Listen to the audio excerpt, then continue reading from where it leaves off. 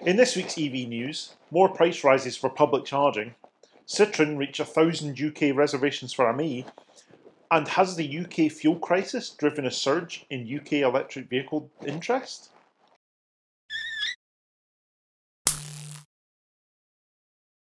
Welcome back to another EV news, a little bit later than scheduled, but we got there in the end. Please click the like button to try and convince YouTube that this video is worth watching, and if you're new here, please subscribe as well. I've just given away a 10-metre charging cable to one lucky subscriber in a recent giveaway, and I'm definitely intending on having more like that in the future, so please make sure you're subscribed with notifications turned on, and that way you won't miss out. First up, some not so positive news. GeniePoint have joined the long list of public charging operators to announce price increases, and this time they're not just blaming HMRC's clarification of the VAT rules. Let's take a look at this announcement that they've sent to all registered customers. Dear GeniePoint driver, I'm writing to let you know of some upcoming changes to the price you will pay to charge on the public GeniePoint network. From the 15th of October 2021, the registered GeniePoint driver price and the guest/contactless driver price will increase to 42 pence per kilowatt hour.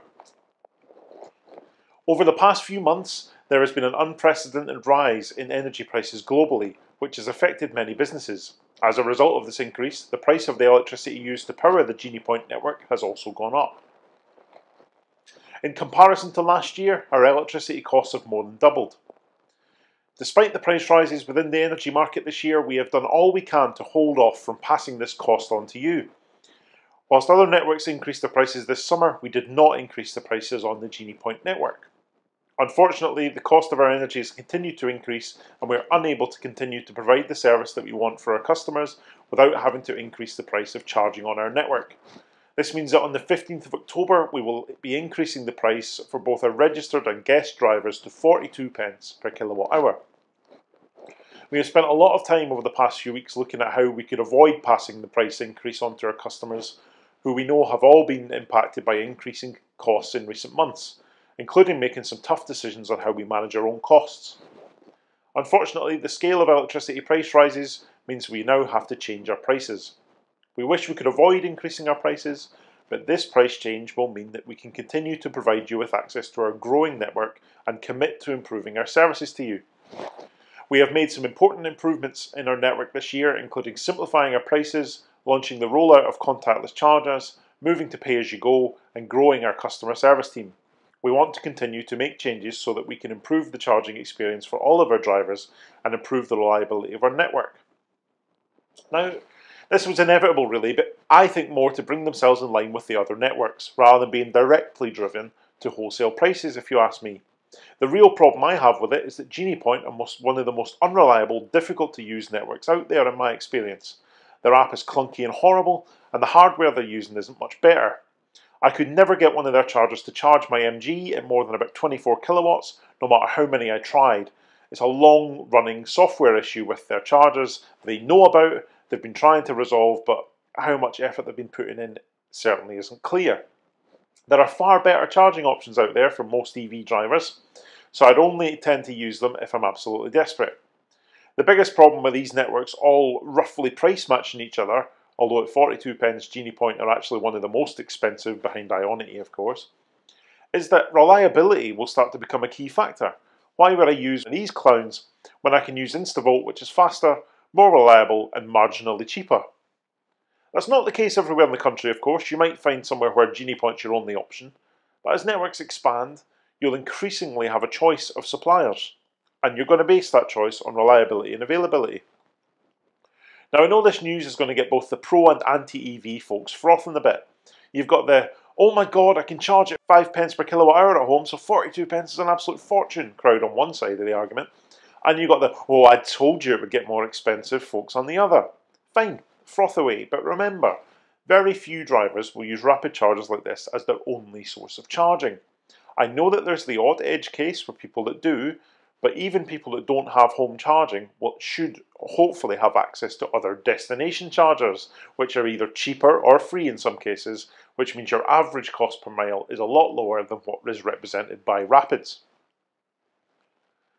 Next up, Citroen announced that there's been a healthy amount of interest in Ami since they opened reservations. Over 1,000 people have placed a refundable reservation with them to try and secure one, including myself, as I told you in a recent video. Let's take a look at the press release from Citroen UK. The landmark figure of 1,000 Ami reservations has just been reached in the UK less than 2 weeks after the vehicle became available to reserve online. To be precise, a total of 1,130 reservations have been received since the Citroen.co.uk website began accepting £250 refundable reservation fees for Citroen Ami in the UK. And that's not all. 14,000 individuals have now registered their interest in the UK. That's up 2,000 from when the reservations became available. Those still interested in joining the queue to secure their very own Ami are invited to do so online with a £250 refundable reservation fee ahead of the launch in spring 2022. All customers are reminded that Ami will be adapted for the UK market but will remain left-hand drive. One significant benefit of the left-hand drive configuration when being driven in the UK is that it will allow for a curbside exit from the vehicle for the driver when parking at the roadside in a city centre. A true breakthrough from Citroen, Ami is a daring experience to the challenges faced in today's cities and urban environments. As a 100% electric vehicle, Ami emits zero emissions in use and has a 5.5 kWh battery that recharges in just 3 hours.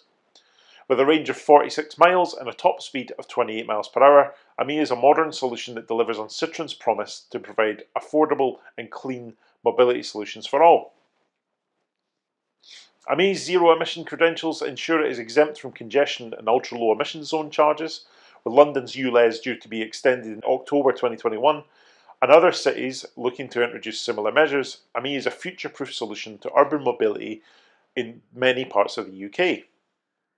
UK pricing and supply arrangements will be communicated in due course. When I was reading this, I thought the bit about it being left-hand drive being advantageous was quite funny. They can't be arsed making it right-hand drive, so let's try and sell it as a benefit. PR at its finest. I've noticed quite a lot of discussion about this little car since its announcement that it was coming to the UK and my video announcing that I'm one of the first in the queue for one. What's very clear to me, I think, is you either get it or you don't.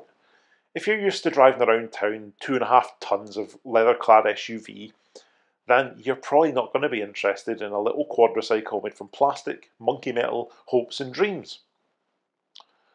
I get that, but broaden your mind a little bit. It's a fantastic little thing and it's got the ability to provide zero emissions mobility for a section of the market that would otherwise be stuck in something like a knackered old Leaf. And supply of those isn't going to be around forever, is it? The potential for it to become cheap personal mobility in cities where you rent it by the hour is huge, and I'm hoping that we see schemes like that emerge in the UK once they're widely available. I'm not sure we'll necessarily see Citroen launch their own scheme here, but who knows what the future holds.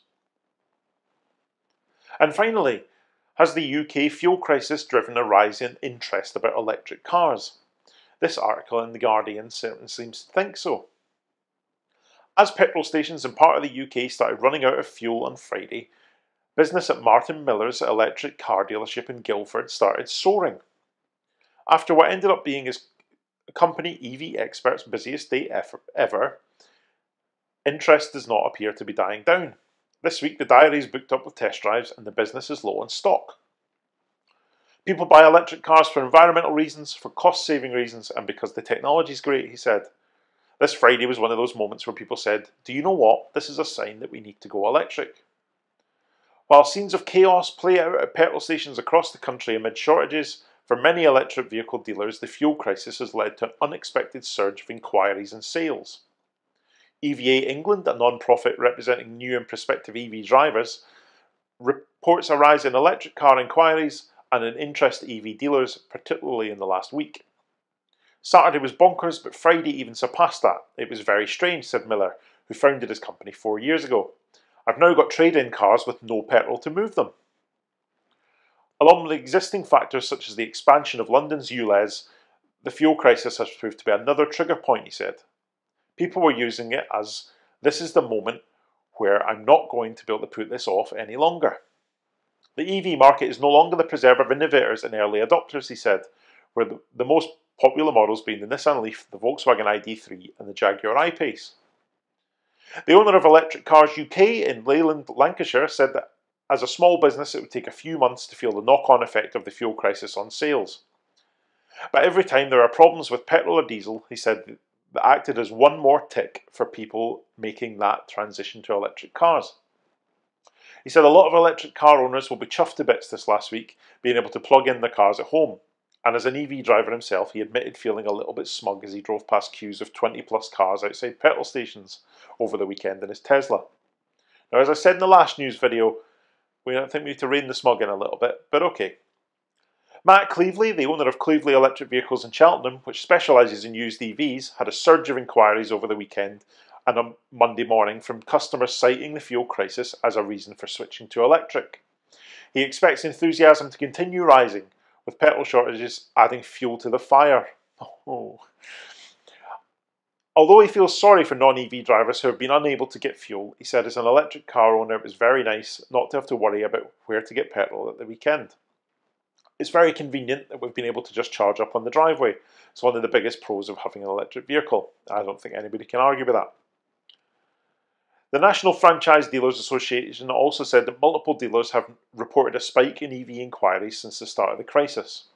The Society of Motor Manufacturers and Traders reported bumper growth in the sale of plug-in cars in July, with battery electric vehicles comprising 9% of sales. Plug-in hybrids accounted for 8% of sales and hybrid electric vehicles nearly 12%.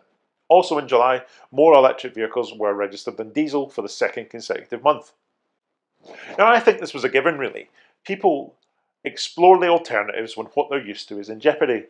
Does it necessarily mean that EV adoption will rise as a result directly of the fuel crisis? I don't think so. I'm not sure I believe that a short-term fuel supply issue will actually make people suddenly decide to switch, but it might well sway some people that were on the fence. It can only be a good thing, although maybe not if you're competing for that short supply of certain new car models out there. That's all we've got time for this week. I definitely welcome your thoughts in the comments as always. Many thanks for watching. Please like and subscribe if you haven't already, and I'll see you next time.